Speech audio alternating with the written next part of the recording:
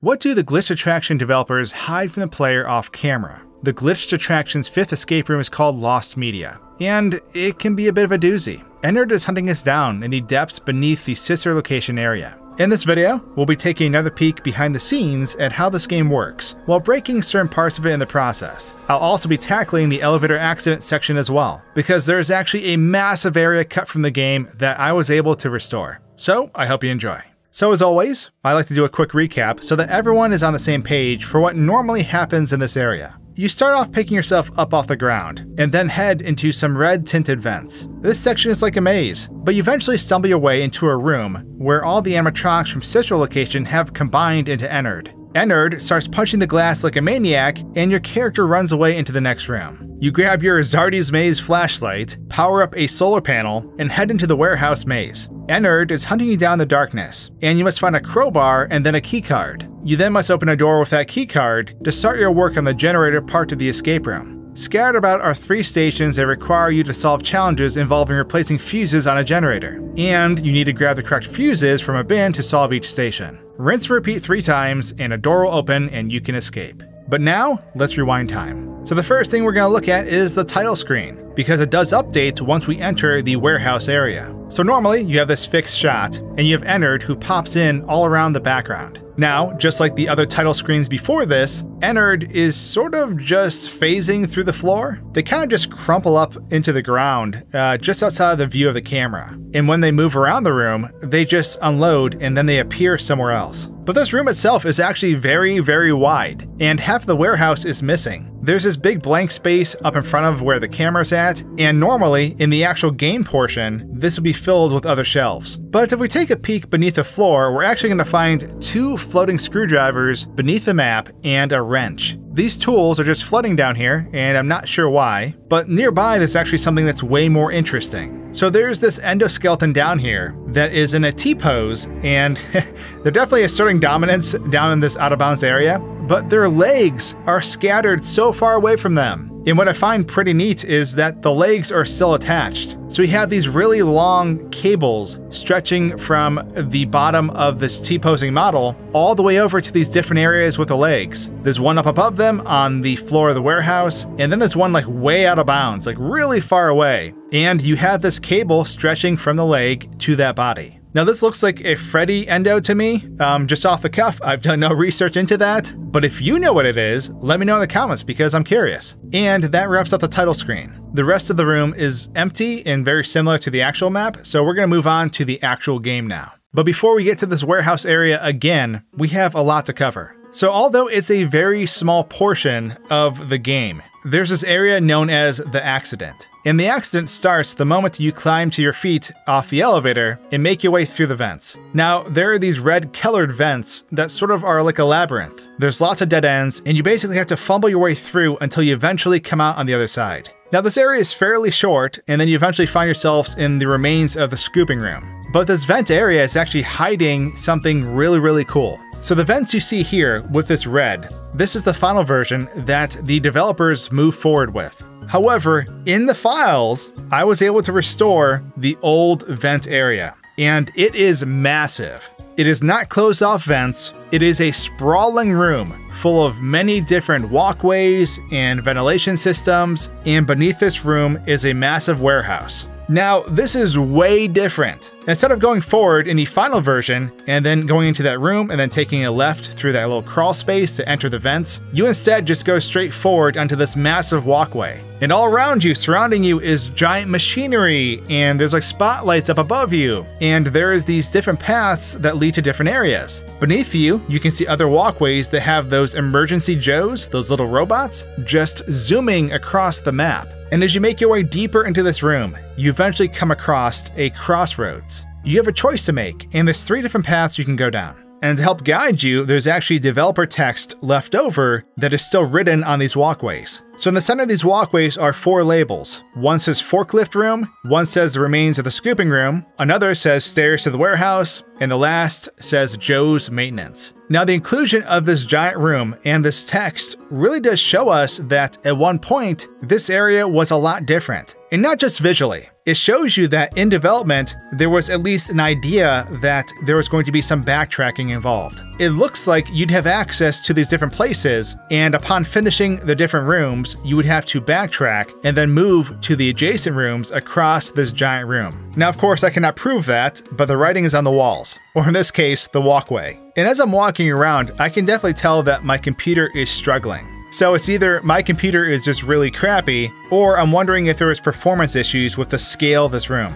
I'm dropping frames left and right. So was that a reason why this was scrapped? Was it that the idea or the flow of this room didn't work from a gameplay perspective? Or was it that this room itself was overly taxing on the game engine and someone's computer? It really makes you wonder. So the forklift path takes us back to the elevator crash area. And the scooping room path takes us to that same room in the final version of the game where Ennard is created. So these other two paths lead to dead ends. They come to these doors that we cannot open, and if we force the doors open, we'll see that nothing is on the other side. However, like I was saying, beneath this room looks like that warehouse area where we normally encounter Ennard in the final version of the game. So it makes me wonder if while you're up on the scaffolding, Ennard was lurking down below, beneath you, in this warehouse. And you have taken the stairs to the warehouse path to get down below to then encounter the Lost Media escape room. It would be kind of creepy knowing that Ennard was possibly down here. Now, of course, I do not know that for sure because the scooping room is still in the same location as before, which meant you probably would have needed to go there first in order to create Ennard through the cutscene, but perhaps there was not a door on the other side and then you backtrack to this main area. Now, before leaving this massive room, there's two other things I want to show. And one is I followed some Joes down the path and they go in these little vent doors. And then beyond these vent doors, they just shoot out into the night sky and ride for a very long time before unloading. And the last thing before moving on is that the walkways of the final version of the game and this scrapped beta map do line up sort of near the scooping room. Now, the walkways of the beta map do not match up one-to-one with the actual location of the final scooping room.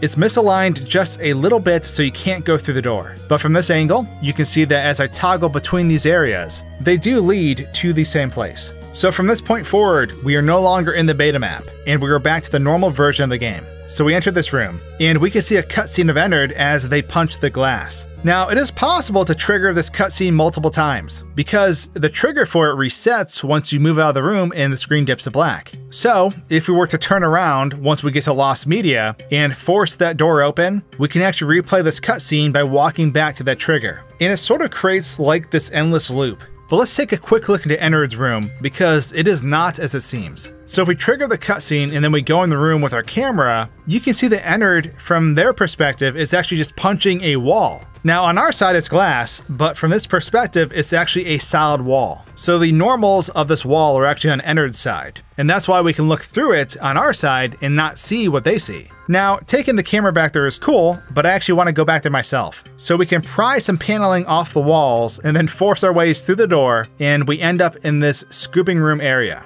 And all the objects back here do not have any colliders on them, which means everything can be walked through. There's no physics in place that will stop us from phasing through these objects. So we have an assortment of parts in this room. But what you can't see is beneath this room, we have more parts. And mainly, there is a headless Ballora who's missing other parts of her body. The remains of the model are just floating down here beneath the floor. So all of that wraps up the introduction to Lost Media, and now we're in the actual room itself. So around this entire escape room is flooring that you can walk on that sort of forms like an outer walkway. Currently, I'm behind the walls in an area you cannot access. But it's kind of cool walking around here and looking into the dark room, knowing that we're safe from Ennard.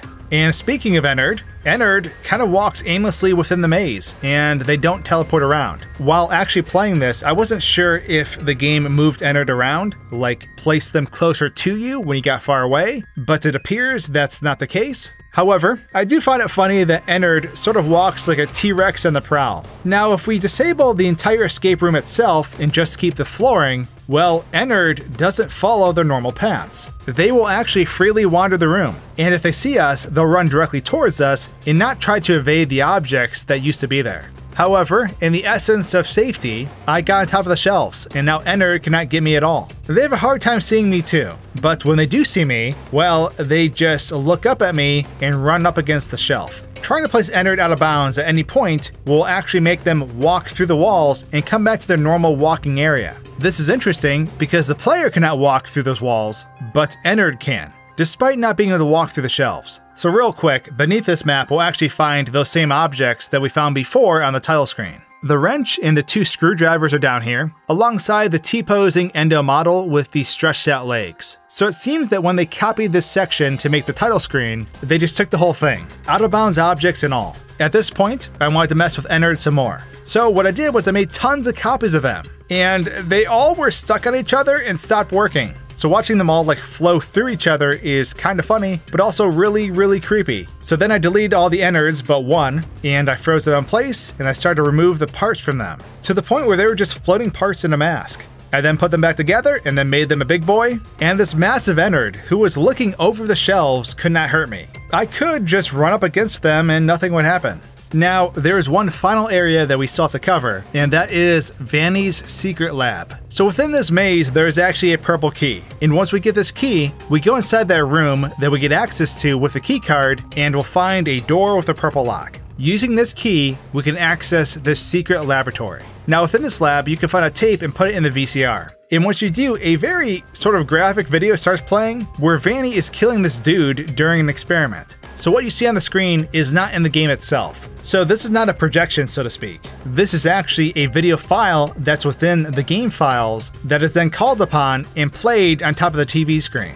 Because of that, we cannot see this cutscene from a different perspective, at least from what I know right now. However, the body of the individual is still within this lab, and they are within a glass case. Now taking a look inside this glass case is a bit weird, because the body does look strange, and it's covered by like this cloth. Underneath that cloth, or that layer, there is no body, it is just an empty shell. But there are some hidden objects in this room that you cannot see. For one, and it's really strange, but there's a poster on the wall that was deleted. So if we put that poster back into the game, this is what it looks like. So the poster is about a man named Alfred C. Johns, who is age 48. He's missing from a Utah mental health facility since November 28th, 2030, which is quite a ways in the future. In this room, there's also an object that is an invisible knife, but it doesn't have any geometry and I couldn't restore it. But with the final coverage of Vanny's lab, that brings our adventure to a close. That was everything that Lost Media was hiding to my knowledge, so I hope you enjoyed. And if you did, consider subscribing right now because I have a lot more to cover.